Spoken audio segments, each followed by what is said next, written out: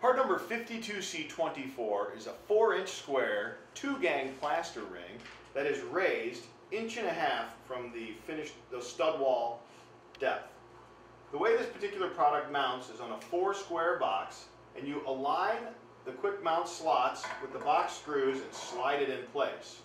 You then tighten down the 832 box screws, and it gives you 4 threaded holes perfectly in place to accept plugs, devices, and receptacles side by side in the 2 locations. It's very important to be sure that the finished wall depth is 1.5 inches away from the stud wall, because you want your electrical devices to fit tightly against the ring and also against the finished wall surface. For these and other great products, visit us online at garvinindustries.com.